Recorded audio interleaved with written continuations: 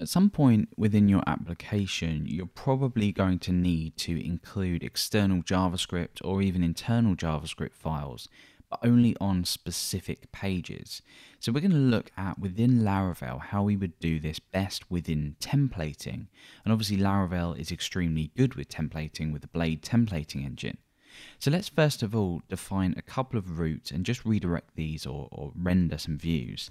So for the first one, let's make a view called home.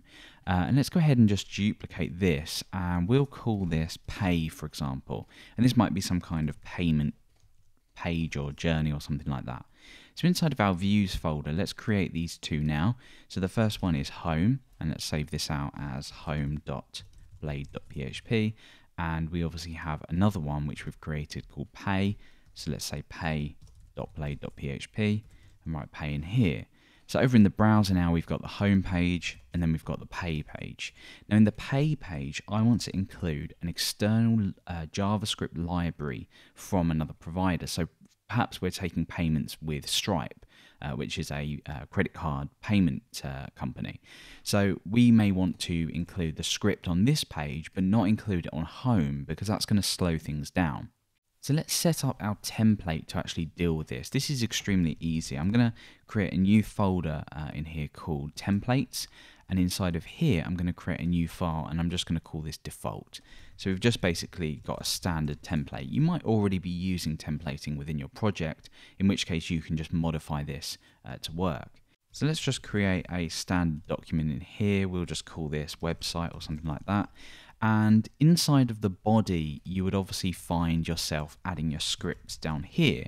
So you'll probably have a script to a file maybe in public. So let's just create a JS folder and create a new file in here. And this might be some kind of global JavaScript file that you just use absolutely everywhere within your application. So inside of here, we can just link to that using asset.js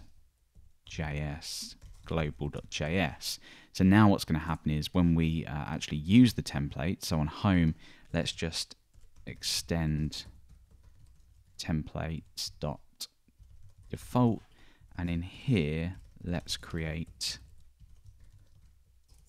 our content. So I'll just say home, and obviously in default what we need to do down here in the body is yield the content. So we just yield content. So what we now get is on our home page, let's just extends. There we go. So if we view the page source, you can see that we've got the script there to our global JS file, and everything's working here. If we just bring up our console, you can see it's console logging what we put out. So that's the JavaScript that we want on every page. Let's just copy and paste this into pay, and we'll call this pay. So now we have home and pay both including the same JavaScript. Now what we want to do is we want to say, well, on the pay page, we only want to include our Stripe JavaScript library, but we don't want to include it on home. So how do we do this? Well, there are obviously a couple of ways you can do this. One way would be to go ahead and paste this down here. So we'll just paste the URL just in here. So you could do this, and then on your page we have this script here, but it's a little bit messy. The reason being is that we're actually including this up here, and if there's any content after this, for example, a footer in your template or something like that, so for example in the template you might have a footer down here, and this is your website footer, then you are seeing the following. So we've got a script included up here, and that's actually blocking.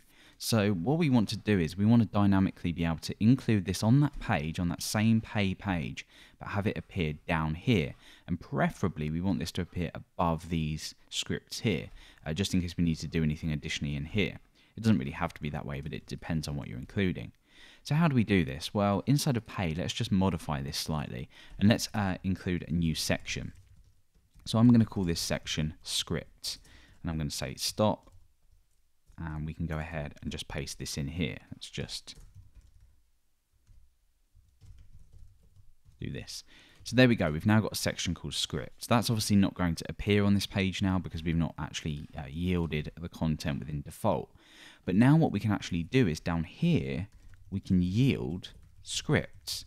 So now on any page that we want to include this in, it now includes it down here, out of the way of the rest of your content, and it's a lot easier to maintain. So we've now got our pay page, which actually goes ahead and includes our Stripe library. There we go, that's included. And then on the home page now, that doesn't get included because we don't need it, and we've not added it to a script section inside of here. We've just got our content section. So that's a really good way that you can dynamically include scripts where you need them on specific pages, and this is, in my opinion, a nice clean solution, and it's easily maintainable. You can just head over to this and modify them, and you can add obviously multiple lines if you need to here.